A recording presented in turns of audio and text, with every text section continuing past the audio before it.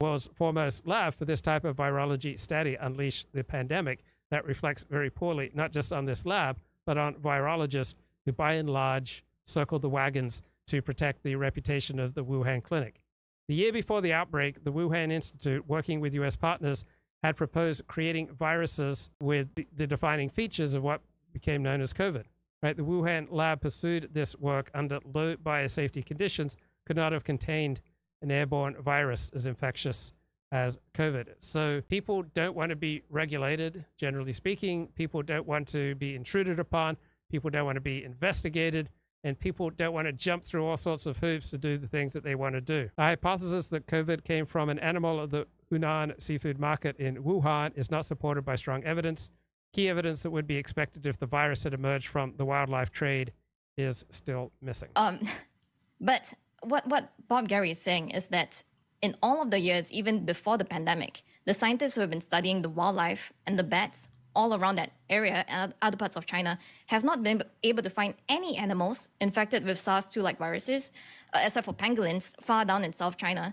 They have not found any bats in the area that carry this type of viruses. And so he's saying that all of that evidence must have been covered up.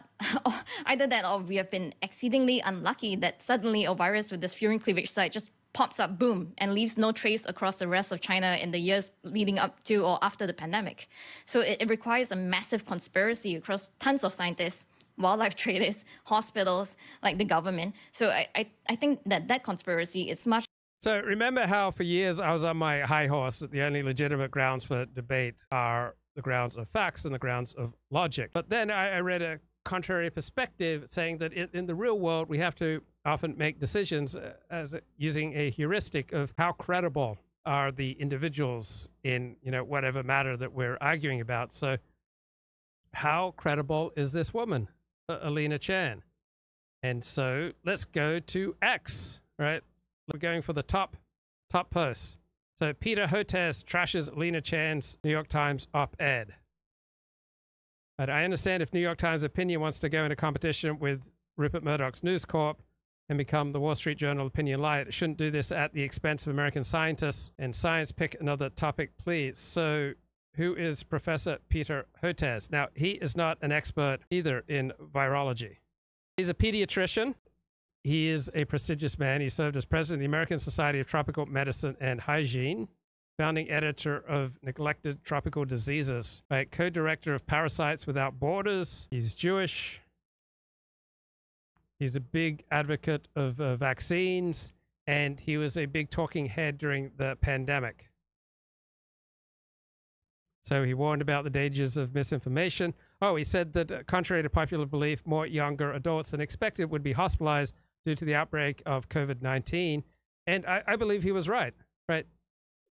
Approximately more than 2,000 Americans under the age of 18 died from COVID.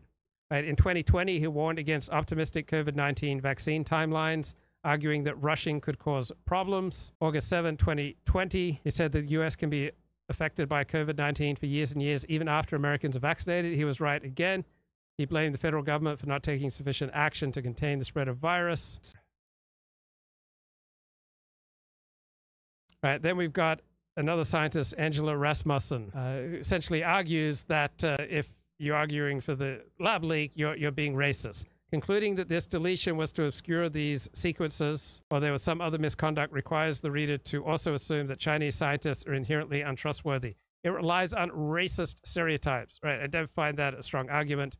Alina Chan, Chinese government is not people of Chinese descent. Otherwise, can only predominantly white countries' governments be criticized without being racist? No kidding. But this doesn't invite us to criticize the government, and it's a known fact that the Chinese Communist Party suppresses info for reasons.